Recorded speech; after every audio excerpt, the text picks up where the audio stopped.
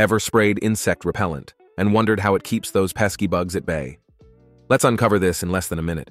Insect repellents don't kill bugs. Instead, they're designed to deter them. The most common active ingredient in many repellents is DEET. When applied, DEET emits a smell and a taste that's unappealing to insects, especially mosquitoes. It basically masks the scents from our body, like sweat and carbon dioxide, that attract these bugs. Some natural repellents use plant-based oils like citronella, eucalyptus, or lemongrass, which work in a similar way. These substances confuse bugs, making it hard for them to locate you.